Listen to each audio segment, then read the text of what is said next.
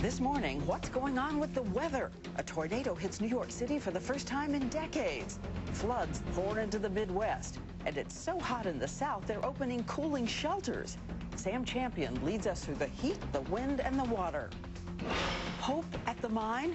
Rescuers have now drilled within 200 feet of the trapped miners, expected to reach the location this afternoon. And rescuers say there are some air pocket sections that did not collapse. And we're so glad to have you with us this morning. Good morning, America. I'm Diane Sawyer. As you know, Robin is at home this week. We hope she'll be back soon. Absolutely. And I'm Chris Cuomo. It's Thursday, August 9th, 2007. And here it is, the picture of that tornado that struck New York City Wednesday morning. There it is. Right. They're calling it a tornado category 2, which means that the winds got as high as 135 miles per hour. Absolutely. And right now, take a look live at some of the damage in Brooklyn, New York. People woke. And now the doctor is on call for Good Morning America. We all get headaches from time to time, but 40 million Americans suffer from chronic headaches, some of them getting severe headaches more than 15 days out of every month. But there's a new treatment that could provide some much-needed relief. Could it be the cure everyone's been waiting for? ABC News medical editor Dr. Tim Johnson is here with the story. Tim. Well, Diane, obviously there are many different types of headaches: tension headaches, migraines, rebound headaches that are caused by taking too much medication for headaches. This new procedure we're going to talk about combats a specific type of so-called chronic daily headache, which is caused by nerve compression.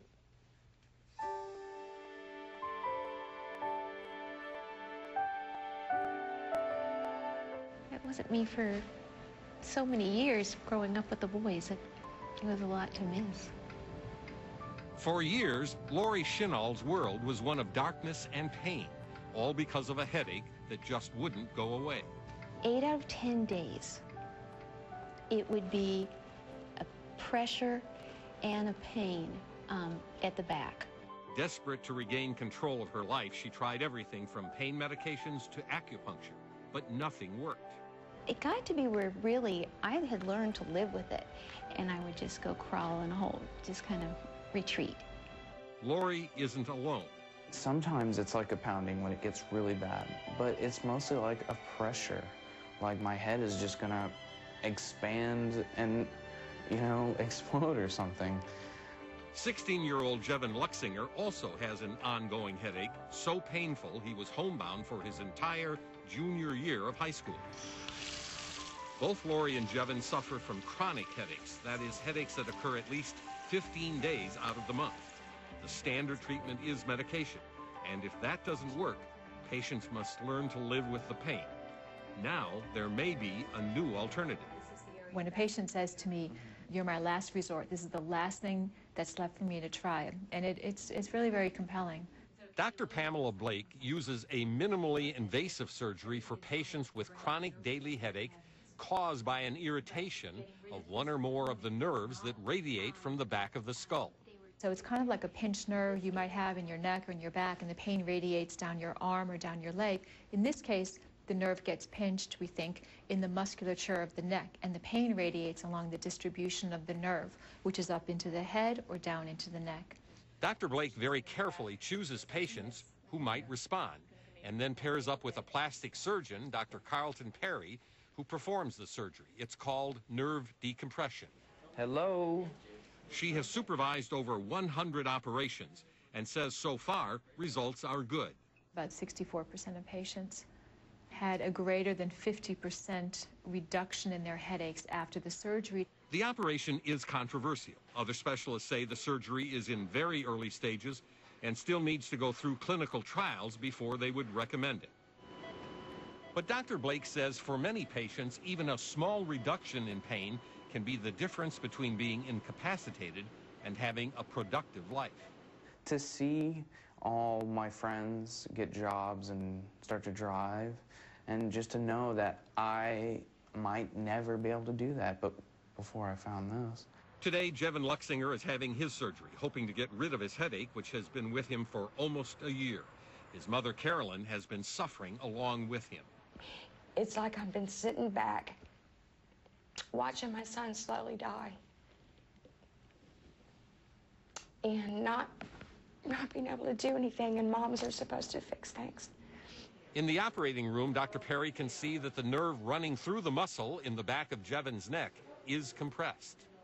These kind of findings of scarring in here are consistent with the people that get relief from this surgery. Lori Chinell says her surgery 8 weeks ago was a success. While she still gets occasional headaches, they are less severe and less frequent than before. I can't remember feeling like this. I mean, it was like so long ago, and I said, I feel like doing 10,000 things. I mean, I just can do it. I feel like I can do it all. Goodness. What is that? You can see a compressed nerve. You can The see surgeon can see when they go in and make a pretty good prediction about whether they can bring And relief. do we know how Jevan is? Yes, he's 7 weeks after his operation. His mother says he's doing remarkably well. He's exercising again. He's going back to school. She sees a huge change. Sometimes it'll take 2 or 3 months to know what the final result will be. We look at it, hear about it, and think it could be dangerous, is it? Not really. This is a very simple surgical procedure. You don't cut any nerves. You don't go into any brain tissue. You're basically just removing some muscle and or connective tissue to relieve the pressure on the nerve. So from a surgical viewpoint, it's very, very simple. There's a slight risk, as always, from general anesthesia. But one of the reasons I'm cautiously excited about this procedure is precisely because it doesn't cause any real damage to tissue. So looking so far, they've done about 100 people. Yes, she's followed I think over. It's promising. I do, because she's followed over 100 people for at least a year now and getting the kind of results she mentioned, over 2/3 with at least 50% improvement. Some patients over 90% improvement. It's not for everybody, doesn't work for everybody. But given that these patients are so desperate and have tried everything imaginable, I think this is worth considering in selected patients. So if you think it's sitting at home that it could be you and you're suffering from this, how do you know if you're one of the candidates? Well, you have to go to a good neurologist who's willing to consider this possibility, do the testing to make sure it's these kind of nerves.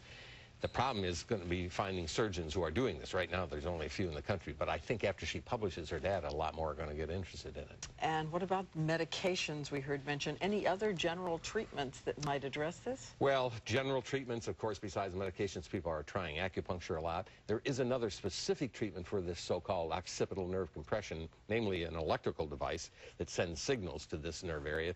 It's tried, sometimes helpful, but not generally so. So there's a place for this new kind of treatment. Well, again, as she said, if you give somebody back a few days every month, a week every month, it can make a big difference in their lives. For sure. Thank you, Tim Johnson. And coming up, as we said in our next half hour, the preacher and the presidents, how Billy Graham came to counsel the most powerful men in the world.